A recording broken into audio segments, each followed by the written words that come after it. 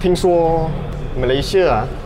这个行情最近不是很好啊，尤其是经历了这个 MCO 的冲击过后呢，各大经济体系啊的复苏是比较慢的，国人的消费力啊好像也慢慢的变得比较低。虽然讲经济不好，可是还可以看到有一个奇怪的现象，就是马来西亚的汽车啊好像卖到很好，尤其是最近发布的一些新车啊，基本上都是卖到断货，你要买都买不到。今天要来跟大家讲的这辆车呢，更是夸张到还没有发布啊，排期就排了1年了，没有错，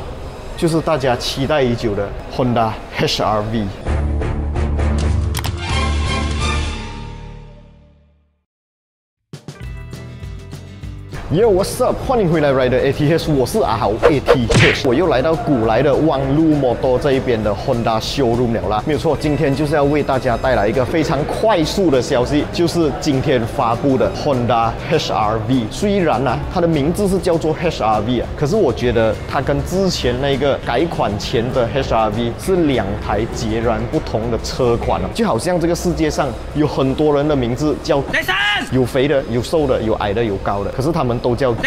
这个 HR-V， 虽然名字一样，但是它跟之前的版本啊，真的是一个超级无敌大的改变。那有什么样的改变呢？我们今天就来一一为大家快速的讲解一下啦。很明显啊，今天又是一个爆肝系列啊，因为今天发布，今天就要上影片，然后我没有错的话，还会把字幕都打上。所以看到我那么努力、那么认真，你们怎么狠心不订阅一下呢？每个礼拜都会有2部非常好料的影片献给大家，记得要订阅、按赞、小铃铛要跟它嘟下去，这样子你就不会错过任何一部非常好看、非常精彩的影片了啦。OK， 现在我们就来看一下这辆全新大改款的 HR-V 啊，在车头方面啊是做了什么样的提升，还有什么样的改变？那首先第一眼看到这个 HR-V， 我觉得它的整个 design 啊就比较脱离了日系车款的那一种 design 的感觉，尤其这一个车头灯啊，我觉得真的非常好看。它的 daylight 是这样一条在上面，然后下面呢是 reflector 的 LED headlamp， 然后我们还可以看到在 bumper 下面这边呢有一排 fog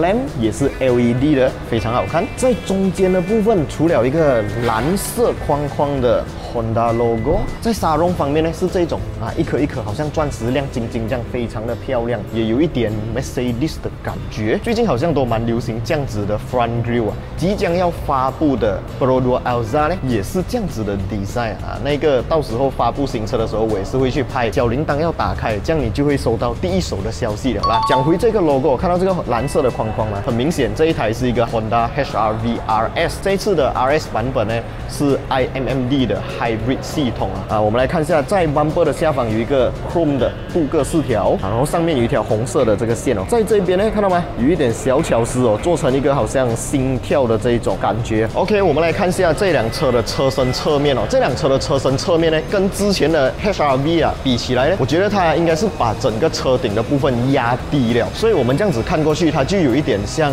Coupe 的那一种 feeling 啦。然后尤其是我们可以看到它的招牌哦，就是在后尾门这边你是找不到开门门把手的，它的门把手是在上方这一边，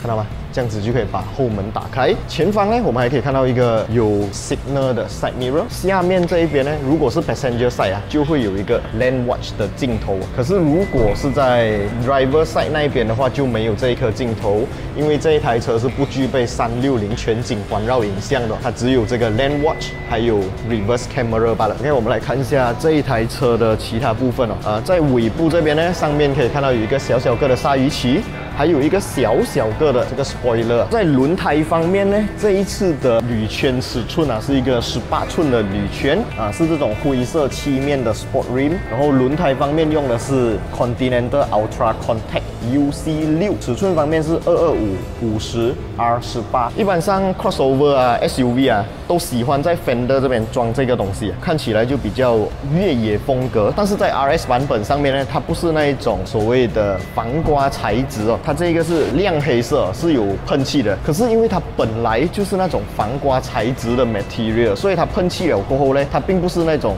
很亮、很激辣可以照镜子的镜面烤漆，它看起来还是有一点点粗突出皱皱这样子啦。OK， 我们来这辆车的 passenger side 坐进来看一下这台车。哇，一进来呢，看到这个 dashboard， 我个人就非常的喜欢啦。首先它很整齐，很简洁，没有一大堆 button。我记得之前的 HR-V 在冷气操控界面这边就比较乱一点点啊，是用那种 touch 的啊，我个人不是那么喜欢，我还是比较喜欢这种有手感的，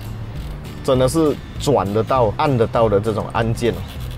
如果是那种 touch 的话，我就没有这样喜欢啦。OK， 然后这一个 design 呢，刚好就跟最近的 Honda City 还有 Honda Civic 非常的像啊。在排档杆方面呢，我们可以看到是一个 PRND-V 哦，这个 V 是用来下山用的吧。然后在这边下面可以看到有2个 USB 插槽，左边一个，右边一个。然后这边里面有一个小小个的置物空间，它并没有那个无线充电的功能哦，所以你们的手机放在这边是不会有 wireless charging 的功能啦。OK， 这个冷气出风口呢，它没有像 Honda Civic 的那一种 honeycomb 蜂巢型的网格哦，然后这一个旋钮呢是用来调节冷气出风口的风量哦，一般上都是用来推上下，可是它这个做成一个好像冷气操控键的旋钮，我觉得整个感觉是不错的。在 player 方面呢，我们可以看到它后面是有一个电视机的后脑啊，奇怪为什么它不要直接做成悬浮式呢？现在我们来到 driver side， 这一辆车呢，它的这个油门踏板啊，还有它的 brake pedal 呢是这种 aluminium 的，因为毕竟是一个 RS 版本嘛，就要有一点 sport 的感觉。然后我个人比较不喜欢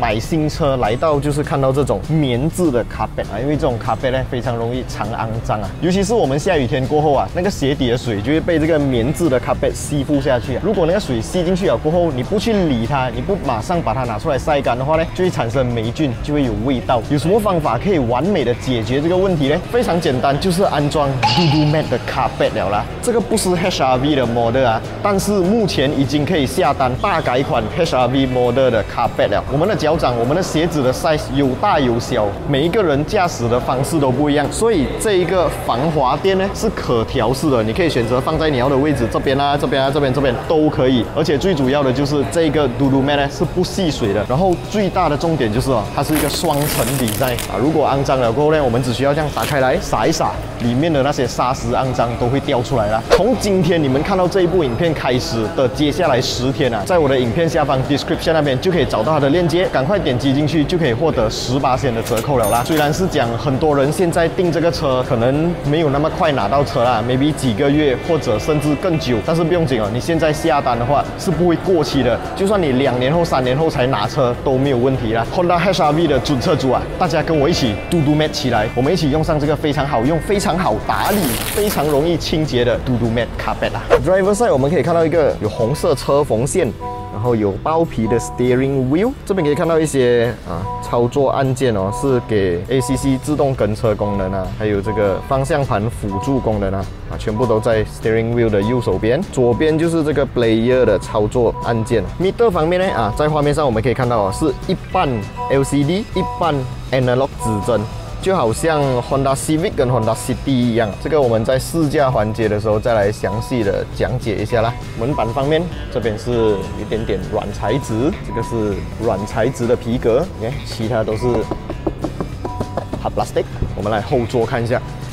OK， 我们坐进来这辆 HR-V 的后座，可以看到它有后排冷气出风口，然后我们还可以看到这个椅子旁边有这个洞，这个通风孔呢，其实不是出冷气的，它是让你的车的冷气从这边进去冷却这一台车的电池，因为这一辆是一个 hybrid 系统的车嘛。然后这一辆车的后座乘坐表现，我觉得头顶方面是有一点点靠近这个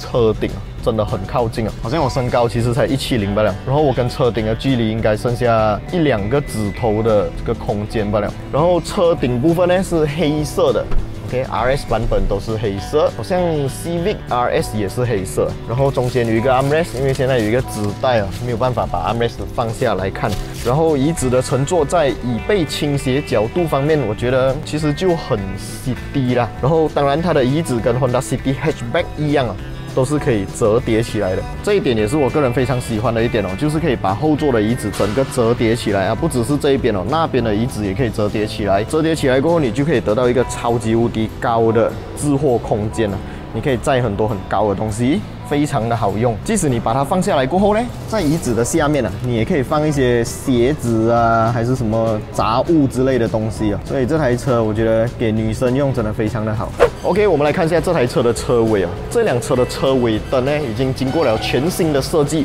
跟之前的 HR-V 啊是完全不一样的一个设计理念哦。中间这边呢有一个贯穿式的尾灯哦，从这边穿过来去到另外一边。当然它有这个 Power Tailgate。用手点一下就可以把它打开，然后 Power Tailgate 打开来过后，我们还可以看到这边有一个好像 sunshade 这样子的东西哦。这一个 sunshade 呢，其实它就是后尾箱的这个遮罩板哦。一般上这种遮罩板呢，都是要用手拉嘛，对不对？然后这一次呢，它是把它设计成放在这一个 bonnet 的上面哦，当然是可以拆掉的，因为如果你不把它拆掉的话，你就不能载更高的东西。它的这个高度啊。盖下来过后呢，大概是在这边罢了，就是你也不能放太高的东西，不然会顶到这个类似sunshade这样子的东西。讲到sunshade呢，当然就要讲一下这一台最新大改款的 Honda HR-V 也已经推出了 Elevo 的sunshade。这个 Elevo 的sunshade啊，真的非常方便使用。当我要放上去的时候，我只需要这样放一下，吸一下，它就可以完全吸附在你的车门框上面哦。因为它是 magnetic 的，所以当我们在安装跟取下的时候都是非常简单，你不需要安装什么 bracket 啦，一大堆东西，你只需要这样子放上去，它就会直接吸附。它的磁力是非常强劲的。那你如果晚上开车，你觉得有这个sunshade可能会影响你的驾驶视线的话，你也可以非常简单的就这样把它取下啊。当然不只是前座，后座方面呢也是有这个 Elevo 的sunshade，一套是4片。这个sunshade呢跟之前的版本比起来，它是更加的密哦，它的网呢会变得比较不透光，在隐私方面啊就会得到提升啊。那如果想要买到这个 Elevo 的sunshade，非常简单，只要在我的影片下方 description 那边啊，点击这个 link 进去呢，你就可以看到 Honda HR-V 或者其他你们现在在开着的车款的 Elevo sunshade 的价钱了啦。OK， 讲回它的车尾哦。这个尾箱空间呢，我觉得其实看起来它并不是那么的大啦，甚至我觉得它好像还比之前的来的更加小啊。因为这个是一个 hybrid 版本嘛，所以我们在下面打开来呢是不会看到 spare tire 的。在前段的部分哦，这边是电池组。在后面一点点的部分呢，是有一个置物空间，你可以放一些鞋子啊，还是什么之类的。这样没有 spare tire， 如果爆胎的话怎么办呢？在旁边这边啊，只需要把它打开来呢，你就可以看到里面有这个千斤顶之类的东西都在这一边里面哦。当然了，这个尾门电动开启也可以电动关下来。如果是你有把锁匙放在你身上的话，你也可以用脚踢的方式让这个门打开哦。好了，今天的这个快速的 exterior interior 的介绍影片大概就先到这里。如果你们想要了解更多关于这一辆 Honda HR-V 的话，都可以到古来这边的 Wang Motor 来看实际的这辆 display car 接下来呢，我也将会试驾这个 Honda HR-V。那如果你们想要知道试驾体验是怎么样的话，不要忘记订阅、按赞，还有分享出去，小铃铛要跟它嘟下去啊！有机会的话 ，NA 版本、Turbo 版本还有 Hybrid 版本，我都会试驾起来啦。接下来在试驾影片有什么你们想要知道的，有什么是你们想要了解的，都可以在我这一集影片下方的留言区打上来哦。那在试驾这一款车的时候呢，我就会特别去留意你们所提问的问题，还有留意你们想要知道的一些 info 啦。OK， 今天这一部影片就先到这里，也要非常感谢古来 Wang Motor 邀请我来拍摄这一台 RS 版本的全新大改款 Honda HR-V， 也要非常感谢 Caricarz.com 长期以来的合力播出啦。OK， 今天就先这样子，我们下一部影片再见啦 ，Goodbye。